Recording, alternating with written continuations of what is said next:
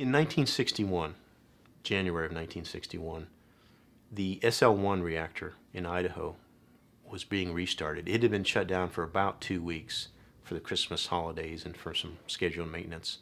So shortly after the new year, workers at the plant were readying the plant to be restarted the next day. At about 9 p.m. on January 3rd, 1961, all the remote sensors at a control station in Idaho away from the reactor sounded. The fire trucks and the responders went to the site, and what they found was the reactor had blown up.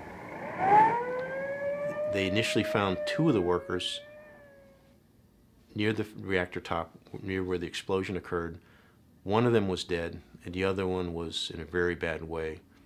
It took them some while to get him out because the radiation was so high, but he died on his way to the hospital.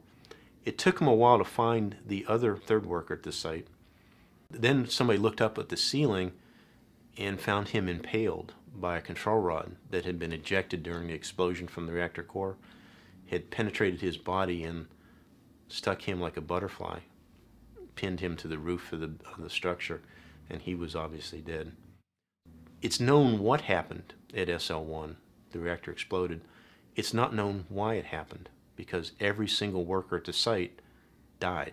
That plant had had problems with sticking control rods because there was material inside the reactor that was breaking loose and gumming up the works. So workers had got into the habit of exercising the control rods, which was to manually lift them up, move them down, lift them up, move them down to try to work out some of this gunk. But he actually moved it far enough for the reactor to go critical. That much energy produced in a short period of time vaporized the water, created a steam explosion. The steam expansion blew the lid right off the reactor vessel. One of the workers is buried in Arlington Cemetery. We often hear that nuclear power has never killed anyone. I've taken people to the graveside in Arlington where this one worker is buried, full honors. It takes permission from the Nuclear Regulatory Commission to exhume that body or that grave. He's buried under 3 feet of concrete because his body is so radioactive that it would harm anybody else to come in close proximity to it.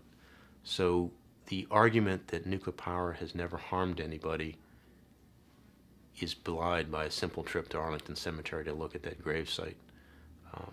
You can't make that trip and come away not believing that nuclear power is something that you can't turn your back on for a second, because it doesn't take a second for it to kill you.